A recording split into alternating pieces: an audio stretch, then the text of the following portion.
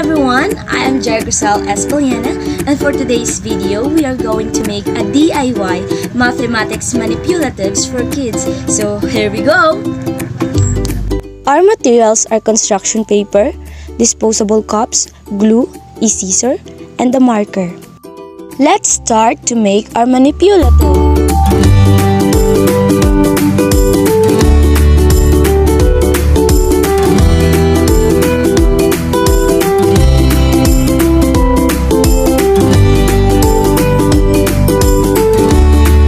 We are going to cut the construction paper to make a mango-shaped paper.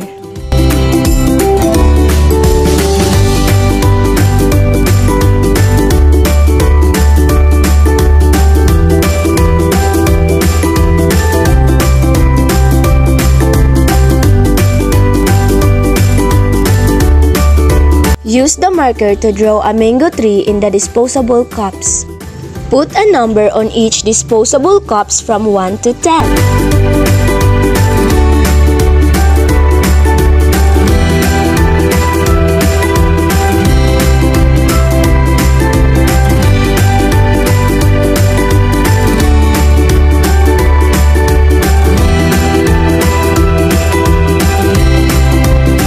This is what it looks like.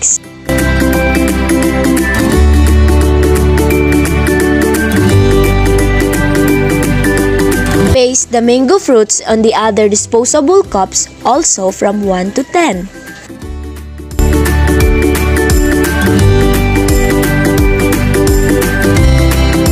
We have here the finished output. The instruction is the child will going to count the mango fruit on the cups and find the corresponding tree with its correct number. She will going to put it inside.